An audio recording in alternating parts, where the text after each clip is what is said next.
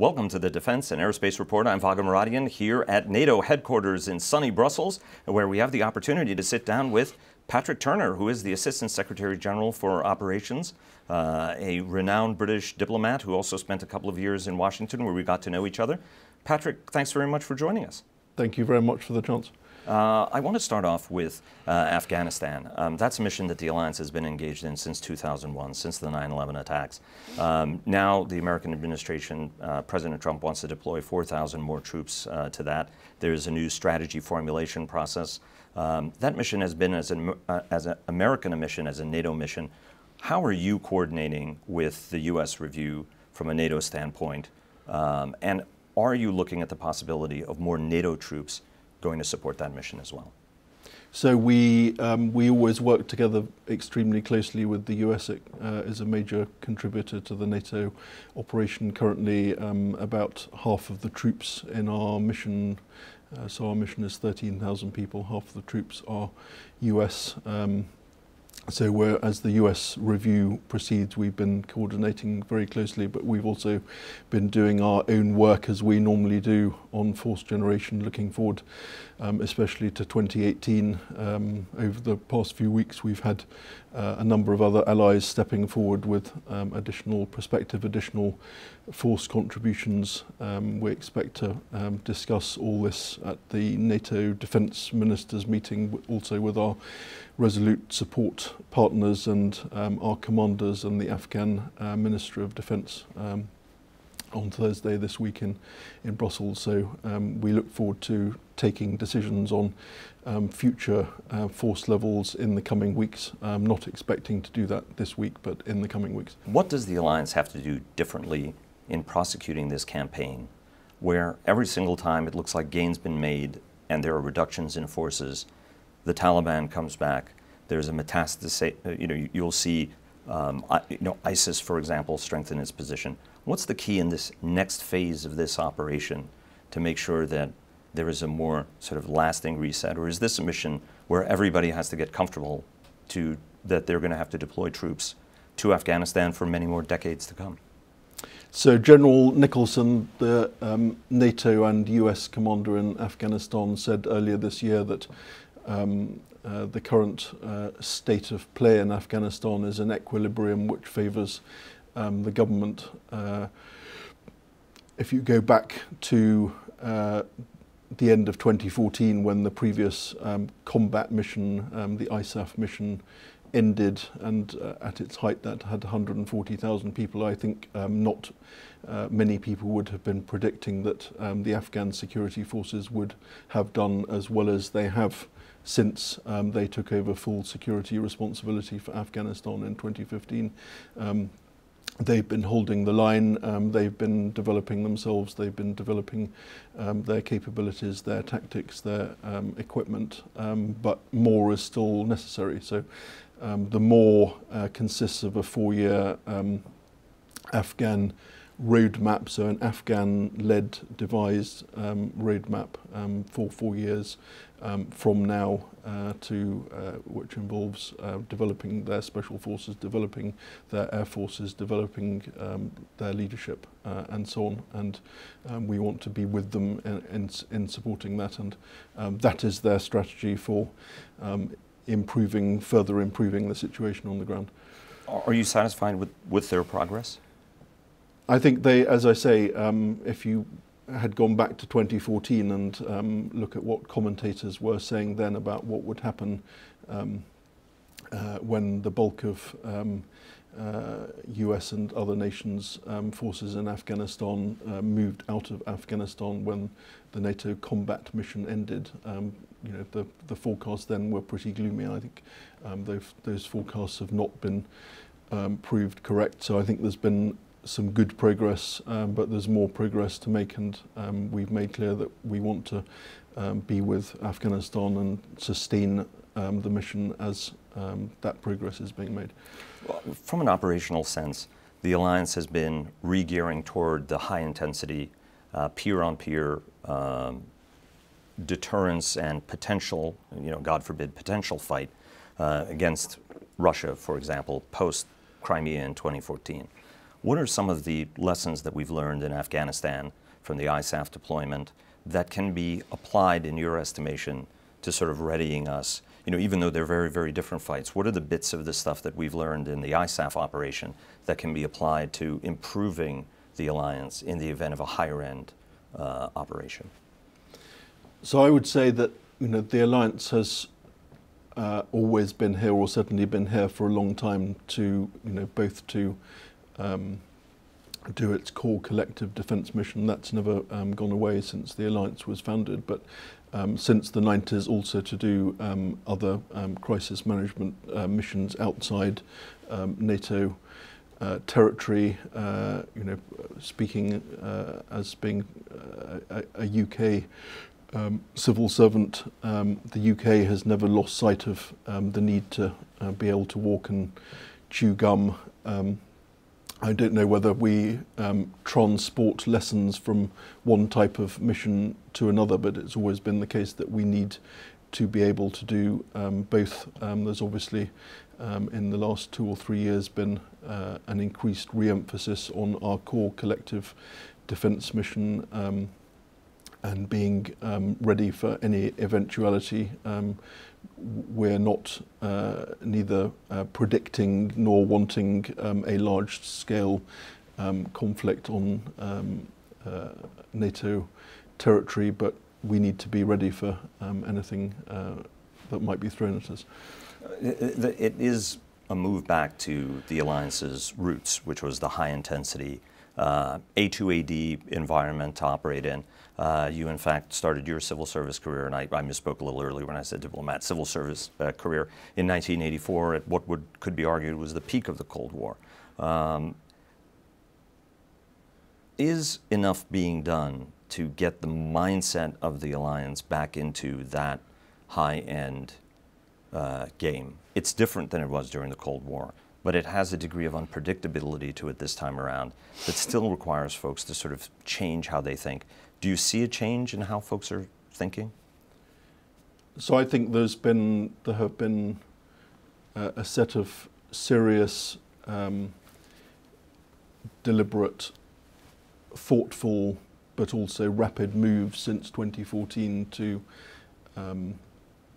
assure allies, to provide the clear ability to exercise deterrence, and if deterrence fails, defence. I think there has been a mindset shift within the alliance. As I said before, the collective defence mission has always been there. That is the core of the purpose of the alliance. So the mission has never gone away, but there's a re-emphasis on what it takes to do it. We've trebled the size of our rapid reaction forces. We've created a very high readiness task force. We're just at the end of deploying enhanced forward presence battalions in the Baltic states and Poland. The US is also under the European Reassurance Initiative deploying more US forces and the ability, pre-position of equipment to allow the deployment of more forces. So this has been a very serious focus for the alliance in the last several years, and it will continue to be for as long as that's needed. In a Russia context, are you satisfied that the alliance is ready to deal with any eventuality at this point? So I would say the alliance always needs to be ready for a range of contingencies. One of the things that I think I've learnt from 32 years in and around defence is that futurologists are pretty poor at saying what the next challenge is going to be. Right. So I would hesitate to say this or that risk is the main one that we should be worrying about. You need to have policies, structures, forces which are able to cope with a variety of contingencies. But the answer to the specific question is, are we ready for a collective defence situation in Europe? The answer is yes. And if the answer were no, then NATO would be failing. When you look at our supply lines, it's a little bit the opposite of what NATO experienced during the Cold War. The Russians were the ones with extended supply lines of communications, and we had relatively short ones. Now the shoe's on the other foot, where our lines of communications are much more stretched as you particularly get to the Baltics. What are some of the, are you satisfied, and what are the things the alliance is doing to address that specific challenge? There was the incompatibility of rail lines, for example. There were border crossing challenges and the like. Are you satisfied with the progress that's being made? And what is the progress that's being made, I should rather ask, in order to be able to address that challenge which any military planner would seek to try to exploit on the other side? So I think this is an area on which we've had to focus again, the ability to move forces to and through Europe. So some logistic challenges, some border crossing challenges. This has been a strong area of focus in the last several years. We're seeing very good progress. Nations have taken a range of steps, including where necessary, changing national legislation and changing national procedures to make it easier to do this. I think there is still further to go, and we'll be taking chances in the coming months and years to test how much further we still have to go, using the chances of exercises to do deployments of units. The US has been doing that with its own deployment, so testing our ports and railways and airports actually able to take forces and then move them from country to country with the speed that you would need in these circumstances. But as I say, we're not forecasting these circumstances. We're not wanting them. Everything that we're doing is seeking to avoid finding ourselves in that circumstance. But we need to be ready if we ever did. Any sort of red-listed items from your standpoint? Anything that, what encourages you with what you see in the wake of each of these exercises, and where do you think more work is needed? I think the thing that I would take most encouragement from, in a more general sense, is the will and commitment of allies, across the alliance, to make this set of measures that we've taken since 2014 work to contribute to our high readiness forces, to contribute to the enhanced forward presence forces, to move to a more credible deterrent posture. I think down at the technical level, speed of moving forces, making sure that each level in a national bureaucracy, all the different officials, different parts of a system which are involved to make sure you can move forces quickly in and through a country. There's probably still more work to do in some places to make sure that the message has actually got through to every level, so that on the day, either testing this or, in the worst case for real, it actually worked on the day. You're one of the alliance's leading nuclear experts, and our Russian friends continually use the nuclear word, both as threat, but in part, Vladimir Putin's message also is, through exercises but also in rhetoric, to acculturate his forces to the naturalness of using nuclear weapons in conventional combat operations. We saw the landing, their amphibious mock exercise against Montenegro involved a tactical nuclear weapon. And increasingly, their leadership is talking about the normalcy of doing this. And so if you talk to some folks in Washington, they're saying, in that environment, the game fundamentally changes, especially when a country has a vast assortment of tactical nuclear weapons. From your standpoint, is there enough thinking that's been devoted to this from a NATO standpoint? And how does NATO have to change its game against an adversary that is looking at a very different way of potentially prosecuting a campaign than that it will not be purely conventional, and the intention I'm told by folks who look very closely at Russian doctrine, is we will keep any detonation well below the line of anything that should trigger a strategic nuclear exchange, which is sort of an interesting gray space to try to take advantage of. But it's a little Crimea-like, right? It's exploiting a gray space. You know, tell us a little bit about how you're wrapping your mind around that very, very complicated, very difficult problem. So I think people have been thinking and looking hard at the question of how to deter.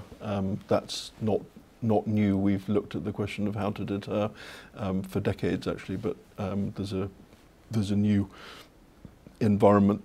I don't think the alliance wants to engage in, if you like, reciprocal strategies. So it needs to understand a Russia which integrates the threat or potential use of nuclear weapons into its military doctrine, into its defence doctrine, in a way that individual allies and NATO do not. So we need to be able to cope with that. I think there's a clear-eyed recognition that that's the case, but that doesn't mean that we're going to move our doctrine to match. It does mean that we need to be ready to deal with that threat. It's part of the reason for assuring allies for a strengthened deterrence posture, that we know allies will know that they have a firm deterrence in place against